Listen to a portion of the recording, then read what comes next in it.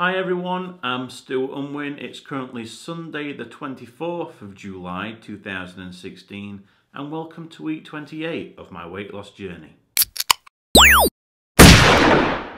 Last week we all saw that I maintained my weight where I neither lost nor gained, and as a result my body mass index remained the same at 63.5. I've been continuing to monitor my calorie intake over the week, of which you can see my daily consumption in the graph above. The average of this is 2,617, which is slightly up from the previous week, which was at 2,535. If we now look towards the amount of exercise or walking that I've completed during the past week, again, if you look at the graph above, we can see my daily steps, which an average of this is 1,819, which is up from the previous week, which stood at 1,380. The main reason for that increase was due to me having a walk last Sunday, which I did straight after filming the last week's video. I decided to go around Rother Valley with my friend, and as usual I did take a couple of photographs which you can see right here.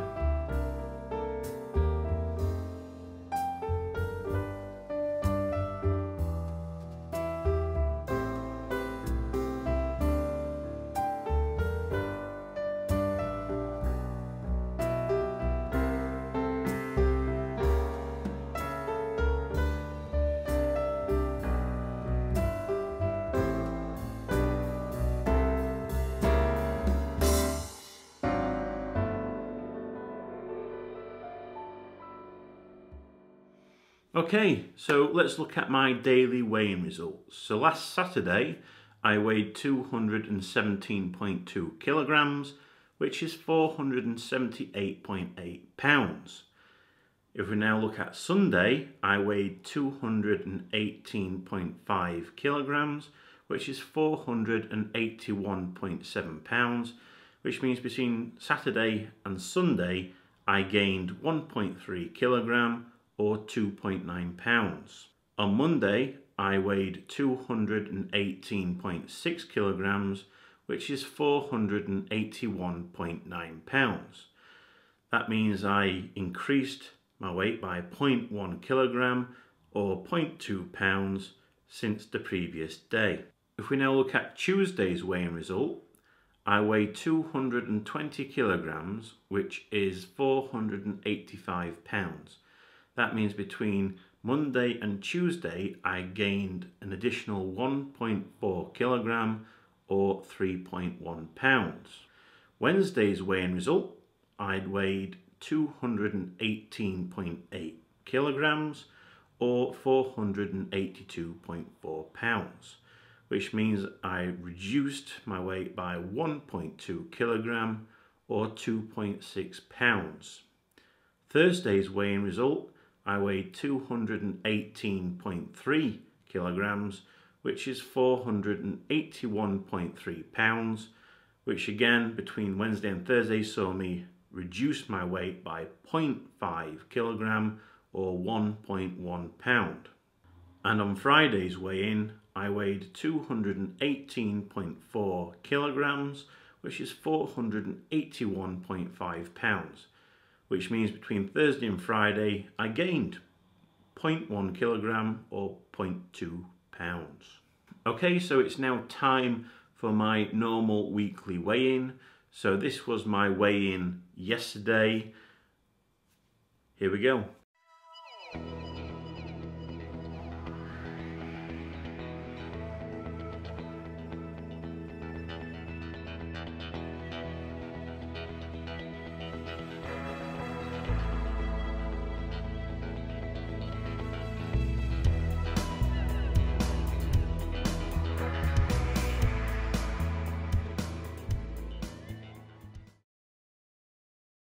I weigh 217.2 kilograms, which is 478.8 pounds or 34 stone, 2.8 pounds, which means yet again I've maintained my weight for another week.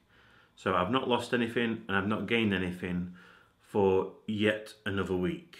If we look at a difference between Friday's weigh-in result and Saturday's weigh-in result, it does actually show that I did lose 1.2 kilogram or 2.7 pounds within that 24-hour period.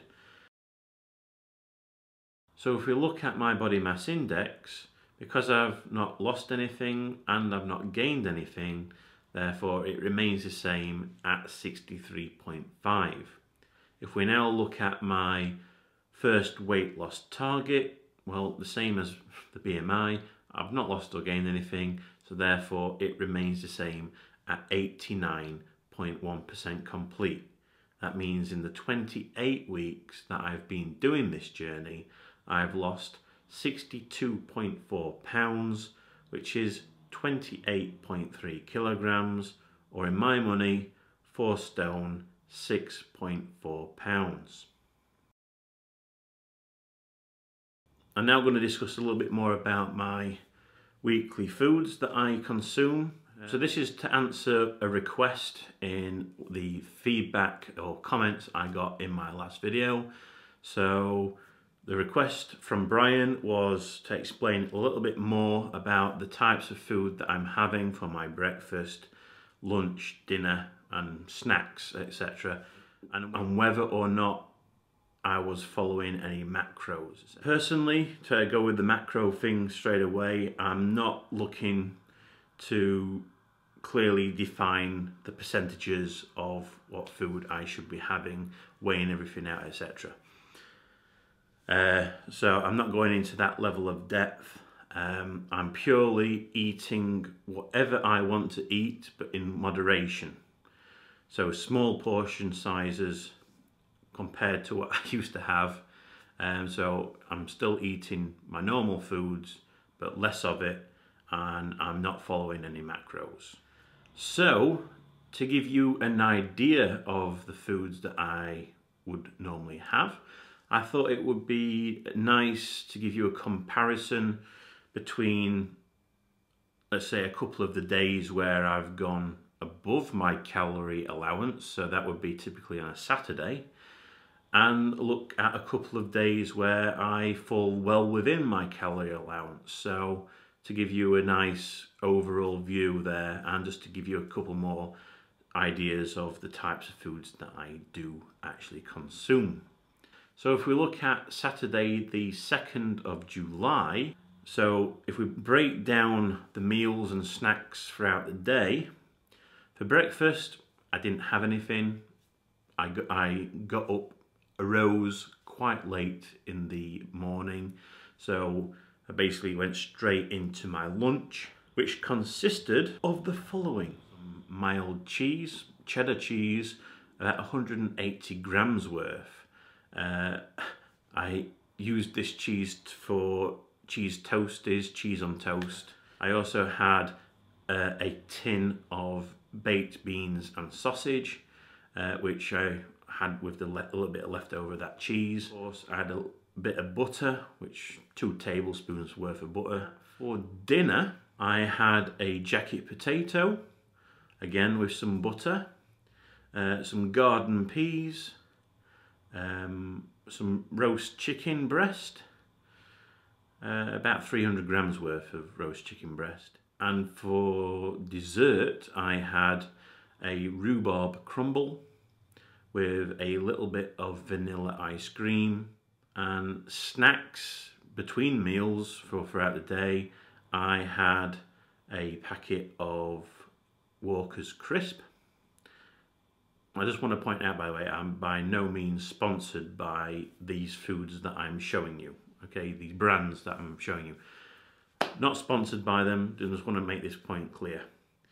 I also had a packet of mini cheddars, and I also had a strawberry yogurt bar.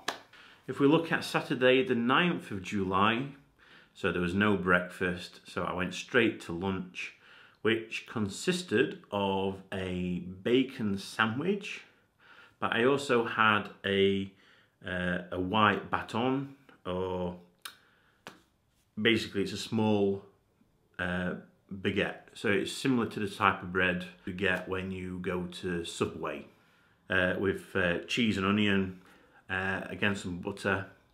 I also had a little bit of potato salad that day, and a small little own brand steak and ale pie. For dinner I had some filled potato skins, 2 filled potato skins, some baked beans, about half a tin of baked beans, cheese and onion quiche, so it was probably about, again, about 300 grams of cheese and onion quiche, salad cream to accompany that, and of course to wash it all down I had some Robinson's cordial. And snack wise I did not have any snacks that day.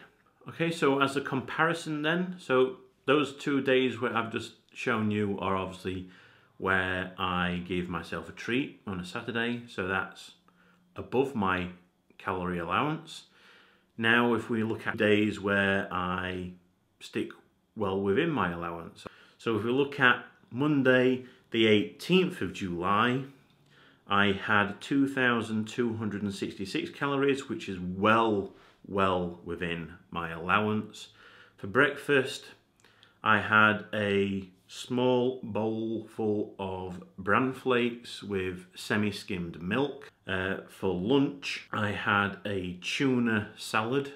Like I say, the salad consists of cucumber, sweet corn, carrots, peppers, beetroot, pickled onions, couscous, cottage cheese, okay, salad cream.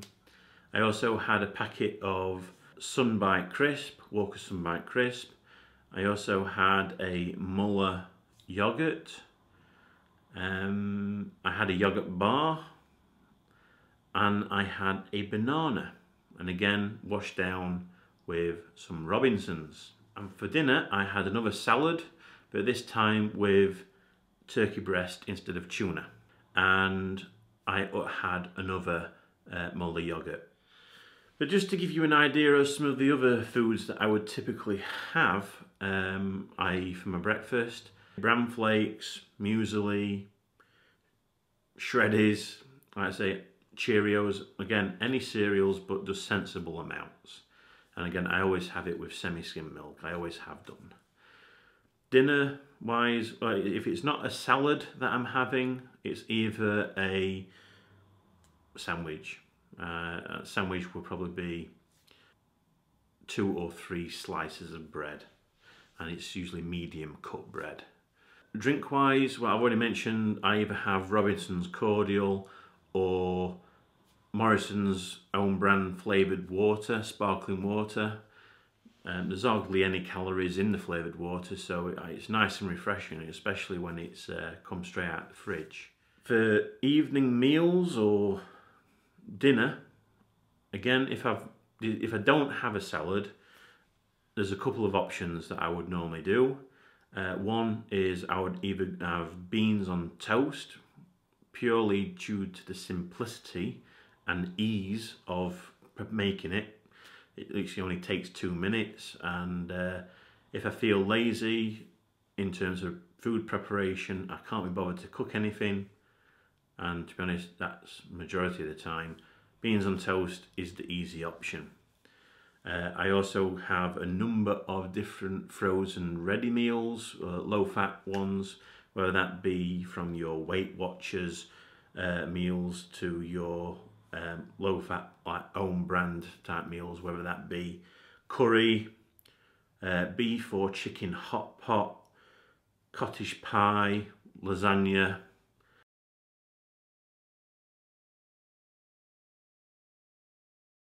Okay, so that's the end of this week's video. As always, if you would like to continue hopefully seeing less of me, why don't you subscribe to my channel so you don't get to miss out on any future videos that I post. I wish you all a fantastic week, and I'll see you all again next Sunday.